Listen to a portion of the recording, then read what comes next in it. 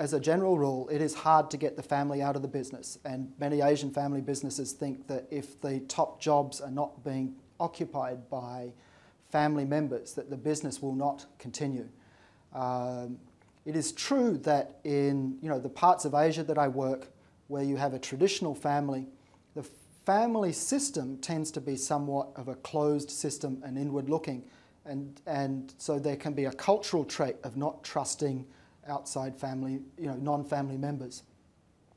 But if your goal is to continue the prosperity of your family system, then paradoxically, the way to do that is to open up your system a little bit and bring in new ideas and new input. So where I've seen family businesses in Asia who do have senior level non-family professionals and executives, those non-family professionals make a significant contribution and help keep the family on track and planning for the future.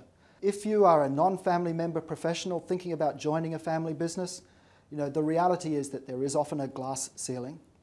But on the plus side, family businesses in Asia can be very much values-led businesses. So if you enjoy the values of the family, if there's a good fit, it may be a nice place to work. If family businesses tend to take a longer-term view, and Asian family businesses will look after their employees if they've been trusted. So there are some pluses for coming and working in the Asian family business.